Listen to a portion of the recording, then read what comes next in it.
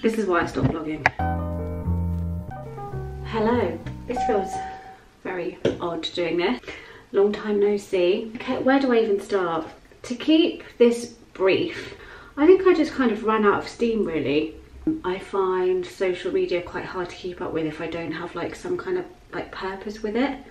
Especially now, because so many people are on social media, it can be quite overwhelming. And so I just feel like if I don't really have anything of value to contribute, I kind of just grind to a halt. Also, I was sharing a lot of my baby boy, Gabriel, and that I have kind of wasn't really sure how I felt about after a while. I really loved sharing my pregnancy and my like early motherhood journey, I suppose, and I found it personally really helpful, and I built a community. I felt like it was the first time I was actually using social media for how you're supposed to use it.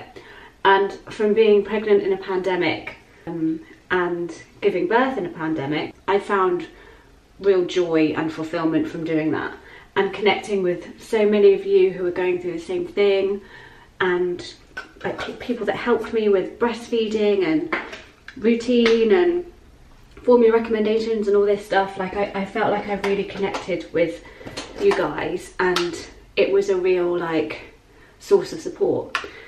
And it's funny because it was really as Gabe started to get older and become more of a person, I just felt quite uncomfortable sharing him. So I've decided not to anymore, and I know that you guys will be okay with that, but it's just not something that I feel like I want to do. I have no problem talking about him and like the stage that we're at and what we're going through and all this kind of stuff, but I think what I really want to focus on with this channel is more, I guess, being a mum to an extent. Like we can talk about mum things if you want to, but it's more being a working mum and how I balance everything and my business and all that kind of stuff. And I thought that that might be quite good to kind of take you on that journey with me, rather than this is me at home being a mum and this is my son and all that kind of stuff. I hope that's okay. I also think I wanted to just highlight as well, I think it's easy when you do this to kind of put pressure on yourself to feel like you need to be uploading really regularly, and there's like an expectation, because this is so many people's job. However, this isn't my job, and I think I'm finally at the point where it's like I'm saying that out loud, like this is not my job. I just do this as a hobby because I enjoy it. At some point during my journey with this, I have like monetized it and worked with brands and stuff, and that's always great, but actually I don't want this to be that. If something was to happen and a brand was to approach me and want to gift or do something, depending on what it was, I'd consider it. But the emphasis on this being that for me just isn't there. With that in mind, I'm just going to upload when I feel like it, basically. And that might be every week, it might be every 2, it might be once a month. Basically, just don't expect too much from me. To be honest, you guys never have, and I really appreciate that. I think it's also striking a balance between how much you want to share about your life and you as an individual on the internet. I guess putting like a boundary in, I suppose.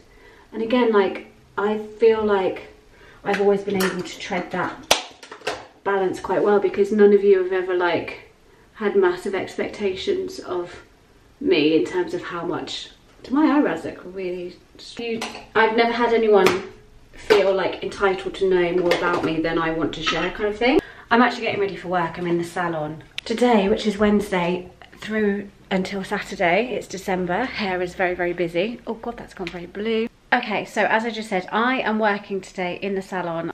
Gabe's at nursery today. Hazeley just dropped him so that I can get ready. So he's got a nice little day to himself. All right then, well, I'll see you later. Okay, love you, bye. One of the biggest updates for you is that we are moving, which is very exciting. So before I go down to the car, I'm just going to go down to the coffee shop below our building, because I am taking advantage of having that as much as possible. We are only, this light is awful, we are only moving about 10 minutes up the road, but I won't be able to come to this coffee place as often, i.e. most mornings. So yeah, as I say, I'm taking full advantage of the fact that I won't have this below me as of next week. I can't believe we're moving in a week. Okay, so here we are all together again. So I've updated you on not vlogging for ages. I also just didn't really feel, I didn't feel like it. I didn't feel like I had anything to say, anything of use to contribute to the internet space. I felt like I'd kind of just reached the end of, I guess, documenting what is going on. Documenting my pregnancy and motherhood journey up to that point, basically. She really missed doing this as well, which is why I want to upload today. And yeah, we've got some kind of exciting things happening. So I just briefly said we're moving. We're always going to be moving at some point in the next few months. Our lease for our flat finishes at the end of March, and we've been there 3 years. I can't believe it, it's just flown. And I've loved living there. We love the flat so much. It's been wonderful to be there, given the situation with the pandemic and being locked down, because it's a really nice location. Having a baby there, it's just been great. However, it's really expensive, and we're parents now, so we need to just be a bit more responsible with our money. And I know that when it comes to the end of the lease, they'll hike the rent up a bit more anyway, and we were just like, do you know what, it's not worth it. So we're staying where we are, as in the town that we're in, and we are literally moving up the road. And we have actually managed to get a house, which I cannot believe, because when we started looking, we basically started looking early because I hate rushing to move, and we thought, let's just see what we can find, and if we like something, we'll go for it, and we can just pay to get out our contract early. Anyway, started looking. I'll tell you, it was bleak. Where we live is just expensive, and when something decent comes up, it's just very stressful. I actually think it's not just where we live, I think that's just the property market in general is very stressful. I was quite set on wanting to find a house if we could. Long story short, sorry, like, just get to the point, Mary. A house came up, it was perfect. It was one of those ones where, because we were already looking, the estate agent knew what we wanted, rang us as soon as this came like available. It wasn't on the market yet. We were the first and only people to see it. We put an offer in, it was accepted, and away we go. And again, looking early, that was the benefit, because I knew it was similar with the flat we're in now. That's the same thing happened. They knew we wanted to flat in that building, and so we just waited until one came up and we were able to see it. Our flat didn't go on the market when we first got it. It also hasn't gone on the market this time because they've got that many people that want to spend that much money to live there. So it went pretty much straight away. We had 3 people come to view it in one day, and that was it, and then it was gone. Gabe doesn't have to change a nursery. Our lifestyle doesn't really have to change that much because we're still living where we want to live. And yeah, I'm just so excited, but I cannot wait to actually get the move over and done with, because I hate moving. As I say, am on my way to a salon. I think I have mentioned this in previous vlogs, but I went back to work-ish doing hairdressing quite soon after having Gabe. He was like 4 months old, and it's because you can be very casual with hairdressing. You can just go back to work, because I was only doing a couple of people like every week. So it wasn't really going back to work in the same way. Anyway, some of you may also know that I was working for another company at the beginning of the year, doing like content-y stuff, which is what my background is before I did hairdressing. I was doing that because obviously with the pandemic, I hadn't been able to do hair as much.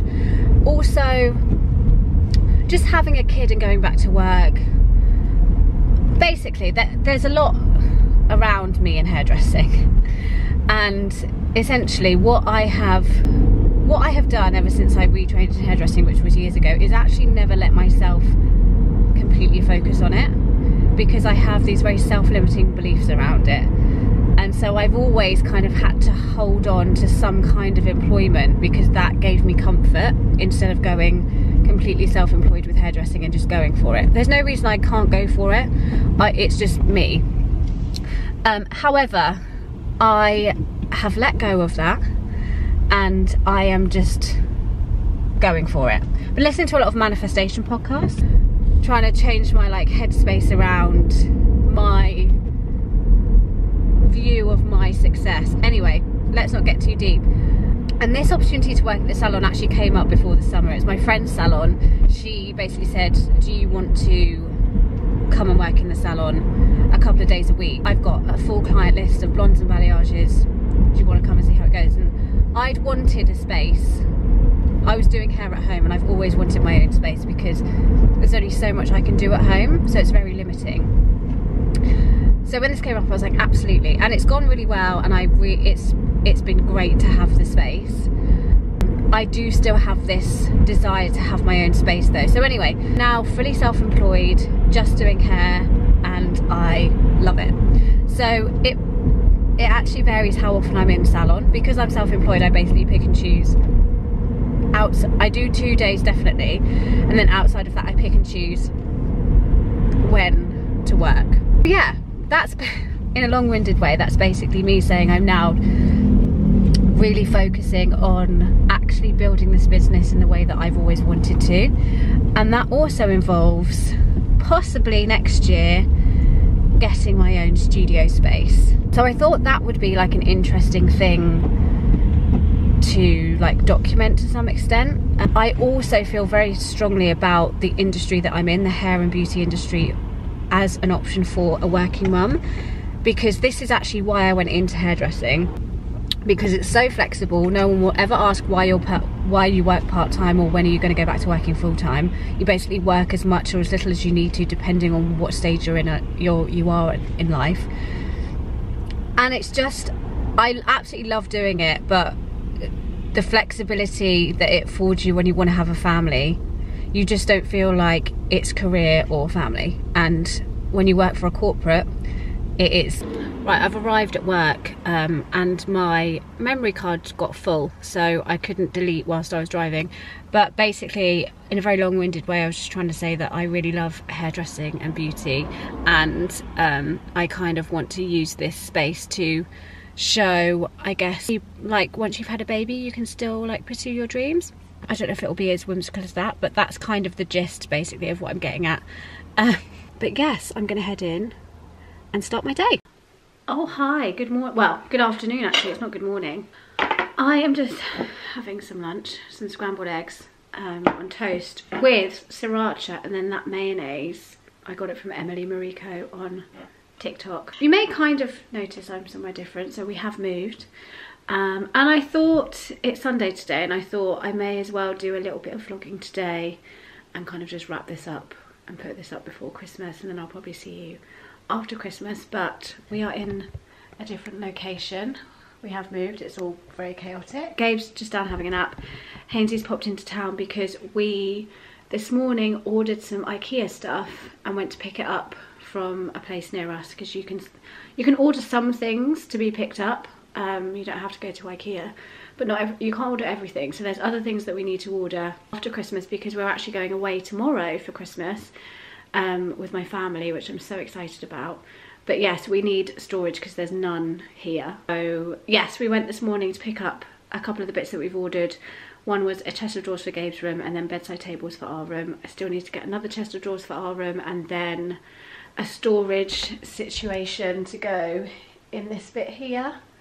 And then also, oh, and a TV stand because we've got our TV on this table at the moment, so we want to get it. We've found a stand that will fit within this little fireplace bit quite nicely. So anyway, that's the update. Also, actually, this arrived. That says Babyzen Yoyo. For any of you mums out there, you may know what a Babyzen Yoyo is. I have ordered Gabe a new buggy because he was growing out of his old one, and with going away this one's just much more compact, so I need to open that and have a look at it. There's our mirror, we got that put up the other day. But yeah, there's just a little brief, the kitchen's down there. I also just want to show you one more thing. We haven't been able to decorate for Christmas because we're going away, so there's no point, but I did get this Christmas wreath made. Isn't that just stunning? On the door. Oh, I just love it so much. Basically, let me come back to you. Basically, a friend of mine is an amazing florist. She makes wreaths, you know, to support local business and support her around this time of year. I bought a Christmas wreath off her and she delivered it last week, because I just thought if I can't put my tree up, I need to do something, because I just have not been feeling festive at all. And as soon as the wreath arrived and I put it on the door, I just felt so happy. She's called Eloise Florals. I'll link all her stuff below. She does beautiful arrangements. She does wedding flowers, wreaths, like all sorts of floristry type things. So I would definitely recommend her because her arrangements are beautiful. So I'll put all her details down below. Anyway, she didn't ask me to do that, by the way. I've just done it because, as you can see, her wreath was stunning. She enjoyed it, getting quite proud. He just gets mobbed. It's a makeup really favourite. I have been thinking about this buggy ever since I had Gabe. Basically, I was recommended it when I was pregnant, and I ummed and ahed over the Babyzen because it's quite expensive. It's one of the most expensive ones within that kind of category. Gabe's grown out of his eye candy one, but absolutely love that one. Would recommend it to anyone that's in the market for a buggy. It's nice and robust. I don't know, like looking at the Babyzen for newborns, it just looked like the bassinet's so low to the ground and it just always looked a bit like precarious to me. So it's been nice to have a more robust buggy like the eye candy, because then you just feel like the baby's protected. But as they get older, you just need something that's a bit easier to manoeuvre. And especially now that we've moved, it's not so easy to get in and out the front door. So I'm finding that a bigger buggy is quite cumbersome to move around. But before being in the flat, that wasn't something I ever noticed with the eye candy. But it's just basically the point we're at now. We needed something that was easier to manoeuvre, smaller, and also that was gonna fit Gabe for the next year or so, because he's just too big for everything.